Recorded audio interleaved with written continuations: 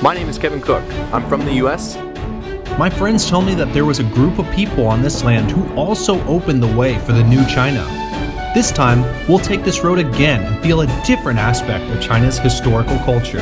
I have nothing but respect for the Chinese Red Army. It takes a brave person to do what those soldiers did. But I found that the red here is completely full of warmth.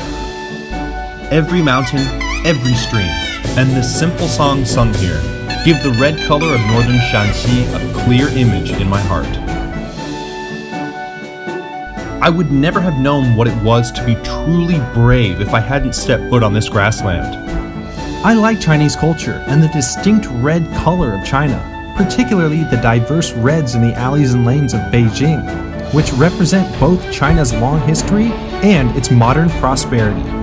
Want to know what it is? Come to China and find out for yourself.